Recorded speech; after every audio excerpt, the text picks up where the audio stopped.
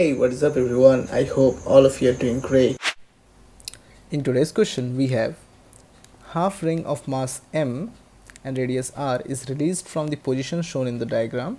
A small point mass of same mass is also fixed at the end as shown in the figure.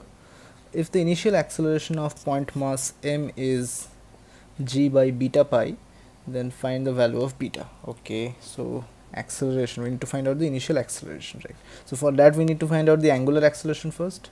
So let us check out the solution.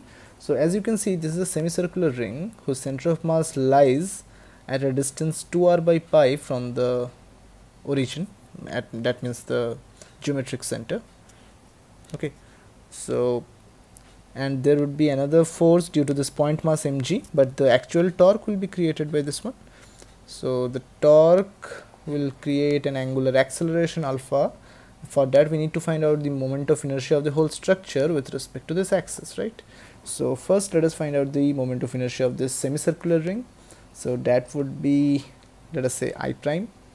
So if there would have been a complete circular ring and if we divide it into two parts, m and m, that means the whole mass of the ring would be 2m. So for that the moment of inertia of the whole structure with respect to this axis would have been 2m r square, and using parallel axis theorem we would add another term 2m r square, that would give you 4m r square. So the final moment of inertia of this semicircular ring would be half of this one. So for the whole structure it would be I prime divided by 2 plus m 2r square. So this is the moment of inertia of the whole structure along with the point mass. So the torque created is mg times perpendicular distance. So mg times, this is the perpendicular distance, okay, that is equal to I into alpha. So the angular acceleration created for the whole structure is this one. So the linear acceleration is alpha times the perpendicular distance, that is twice the radius of the semicircular ring. So this is the linear acceleration, and now we need to find out the beta. So beta is 3 by 2, that is 1.5. Very easy.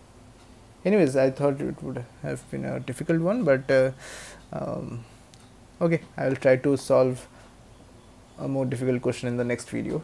Till then, I'll see you in the next one. Peace. Take care.